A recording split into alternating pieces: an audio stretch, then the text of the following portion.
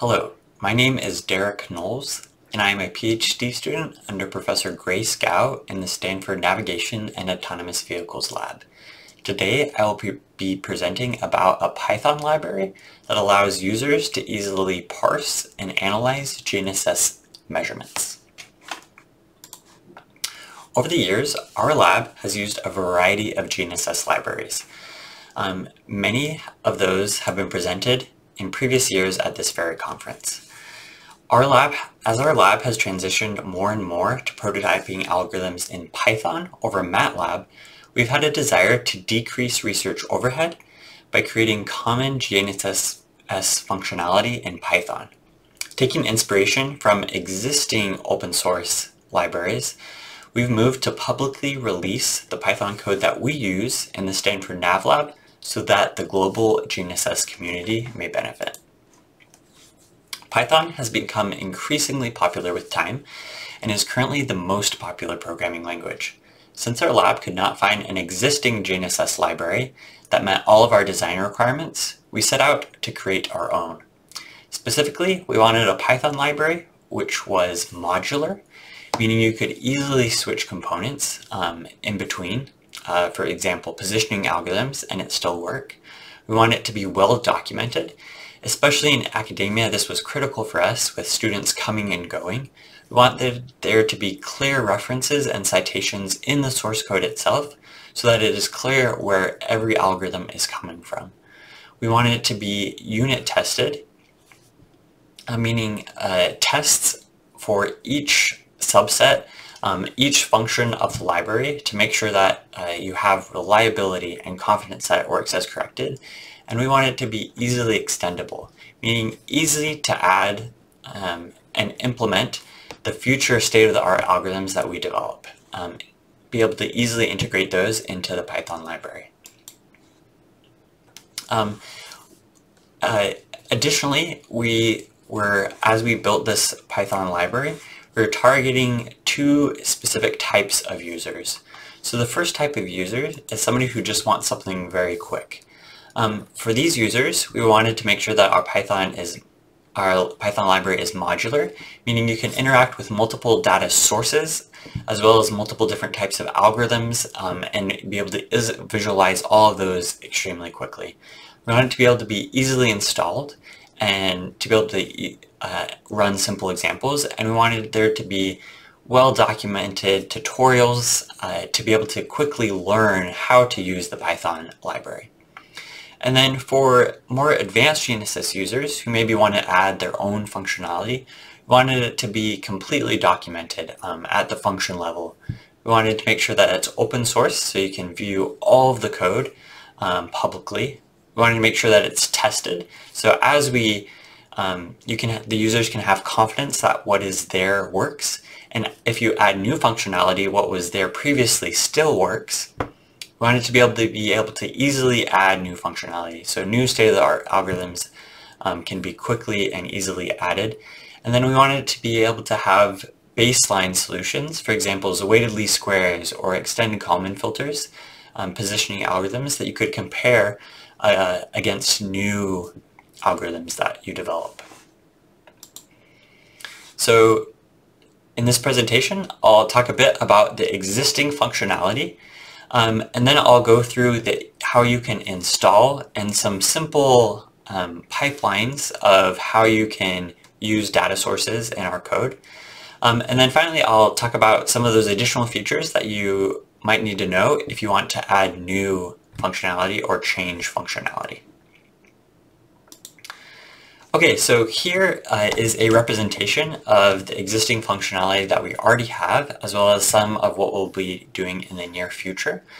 So on the left side here, we have functionality to go from multiple different types of data sources or GNSS data sets to be able to quickly parse through that data. And all of those different data types are parsed into a custom Python class that we call nav data. So this nav data Python class, as well as our standard nomenclature, is really the magic ingredient in our Python library that allows you to go from a wide variety of data sources into the common functionality of our Python library. And once you have this nav data Python class, you can make use of all of the algorithms that we already have. So weighted least squares and extended common filters, residuals, fault detection. You can quickly, and with only a few lines of code, be able to run all of these data sources through these algorithms. And then finally, we have a number of tools, evaluation tools and visualization tools available to be able to quickly visualize your data available. And then additionally, and some as the backbone to get those previous functionalities working, we have time conversions and coordinate transforms, finding the positions of satellites, everything that you would expect a Python GNSS library to have. So to go now a bit more into the details, already we have compatibility with numerous types of datasets as well as other GNSS data sources, as well as in the near future compatibility with additional types of receivers and GNSS datasets. And this, again, this special ingredient is going from that wide variety of inputs. All of those inputs get parsed into this custom nav data Python class. And the special thing about this nav data class is that it allows you the intuition of working with labeled database, but how the data structure is implemented allows you to make use of the speed of vectorized operations like NumPy. So as an example of the ease of this working with databases of row labels, for example, if you were trying to get the Earth Center, Earth Fix, ECF, XYZ coordinates, we used to have to remember exactly what rows or columns in an array that data was at, where that data was located. But now we can just quickly use the row label names to be able to extract that data. And then again, how we implemented this in the back end is using NumPy arrays, which are much faster, allow you to have much faster operation than pandas. So for just a single operation here, we're comparing pandas versus our nav data class of, for example, calculating a corrected pseudo-range where you have to add a bunch of values together. Even just for this simple operation, our nav data class allows you to do this operation over 2 times faster than pandas. So once you have are in that Python nav data class, you can then make use of all of the algorithms, the functionality of our Python library, including positioning algorithms like weighted least squares and extended common filters, fault detection methods, as well as soon adding DGNSS and factor graph optimization. And then additionally, we have a number of evaluation tools and visualization tools. So down on the left, you can plot trajectories on maps. You can visualize rows of data sources in your data structure, either by or break them out by constellation, as well as we have sky plotting functionality, so you can see where the satellites were located during the data time that you were collecting data. Okay, so now I'll talk a bit about how you can actually make use of our library, how you can install it, and I'll walk through a couple of simple examples of code. So if you're trying to install it as quickly as possible, we're live on the Python package index, so you can simply either pip install or conda install GNSS libpy to have all of our functionality at your fingertips. And then if you're actually trying to change code or add new code, on our documentation website, we have detailed instructions of how you install our library on Windows, Mac OS, and Linux systems.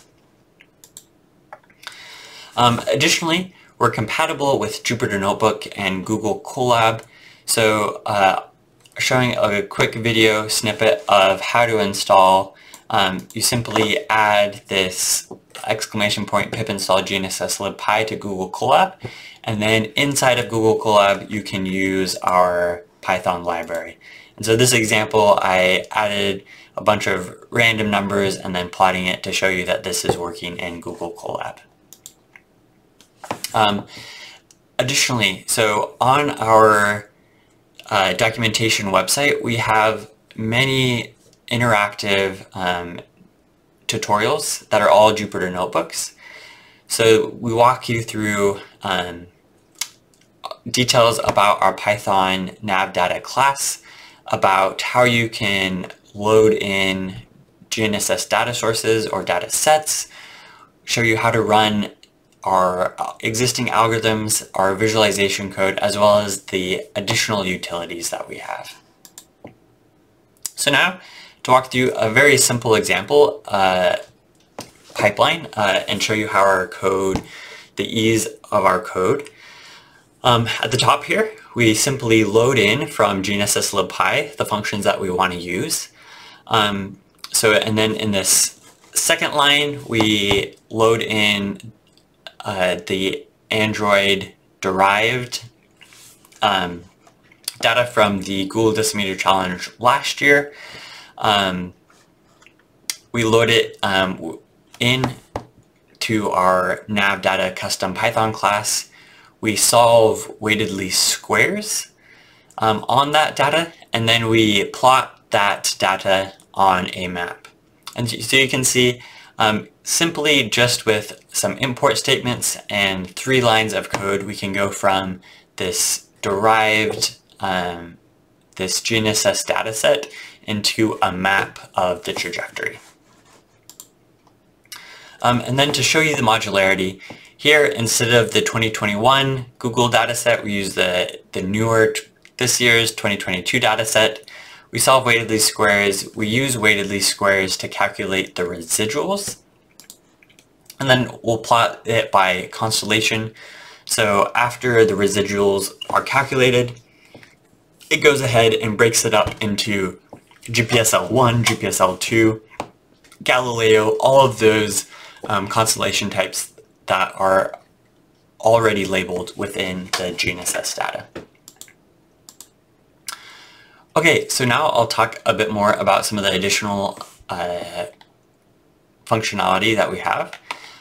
So our one of the things I'm most proud of is how well our library is documented.